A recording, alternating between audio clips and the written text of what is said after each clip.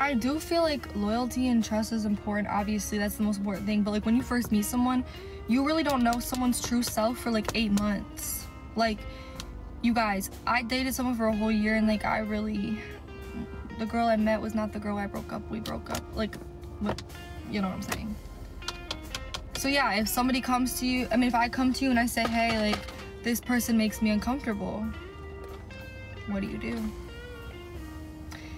One of the great answers I've gotten is immediately stop hanging out with them or stop communicating with them if it makes you uncomfortable, no questions asked. I really liked that answer because I'm not insecure. So if I'm speaking up about something, there must be something fishy going on. And not on my partner's side, because that would be on them, but on like their side. And why would I want my partner being friends with somebody who is gonna be out doing that? Like, no motherfucking thank you. I'm trying to think of some more. I've asked these actually pretty recently, so I'm trying to think. What's another one?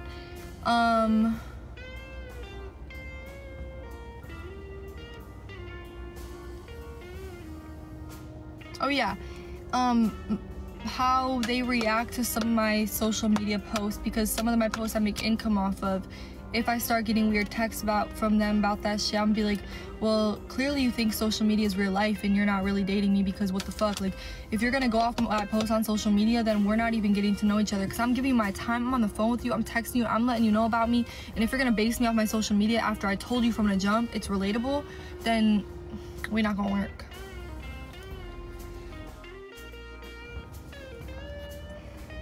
Also, it's all about like, okay, a big thing, you gotta ask them why their ex and them broke up.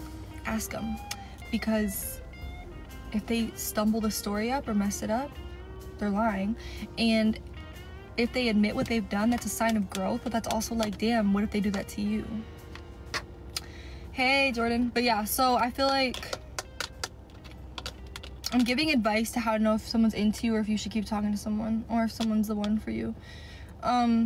But me, I take someone serious right away if I think that the energy is matched. And if I end up being wrong, then I'm wrong. Like, that's what people don't understand. Like, give someone your full chance, take them serious, give them a chance, and if you end up being wrong, you're wrong, and you move forward, because you did nothing wrong. They're in the wrong because you didn't lie, you didn't treat them bad, they treated you bad. So really, like, yes, you might get hurt, but like, nothing can go wrong if like you're putting your all in being honest and loving. Like, you might get hurt, but like, they're the ones that would be lying and hurting you.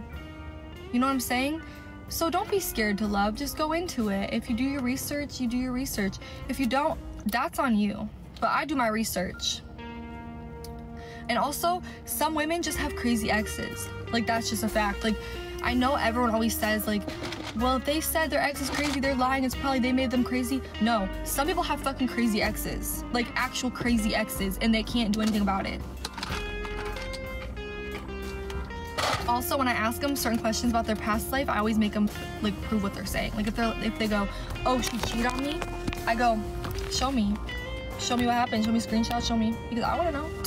Plus, we're just getting to meet, we're just meeting each other, so it's not like I'm asking kind of as a friend, like, what happened, you know? Especially if it's fresh, you gotta like, some people might think that's toxic, but I don't think it is. I don't know, I've just learned how to do this stuff. And it actually works, you guys. Like, it cuts off all the toxic people that I could be getting to know that I don't get to know. What's another thing? I'm trying to think.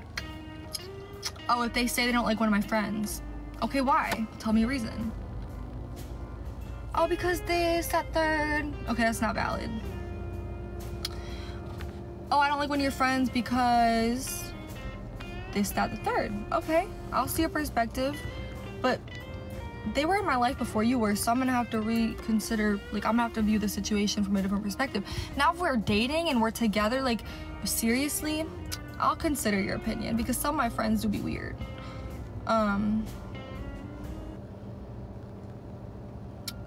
A big red flag too is how they treat their family. This is what you gotta do. You ready? I'm about to give you guys big advice. This is what you do. Ready? Oh, sorry. I'm sorry. Thank you. I'm sorry. I was zoned out. Thank you. Thank you, Queen Nikki. Another thing is, have your person, have the person you're talking to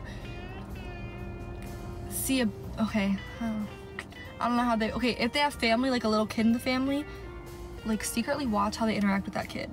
Watch how they interact with babies. Watch how they interact with pets. Watch how they interact with their grandma. Watch how they interact with their parents. Now, some people have sketchy relationship with their parents because their parents are crazy. That's the difference. But how they treat their granny and how they treat their little cousins or their siblings and their pets, clock it. Oh my God, I can't believe I'm saying that. But that's a big deal. Like, if somebody's like very sweet and like they don't even know they're being watched, if you're just peeping shit, like in their natural state, that's a good sign. Clock that T.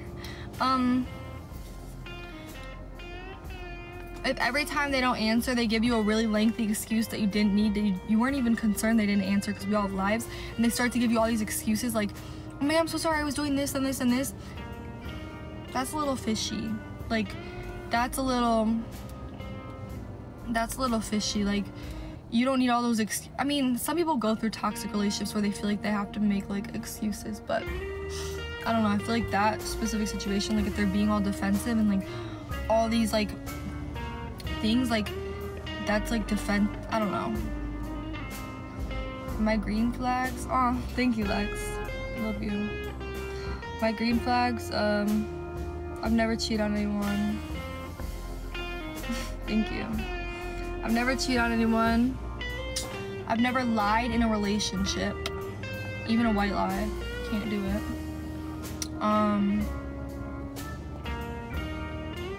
I'm too open. I say things I don't even need to say just because I want them to know everything.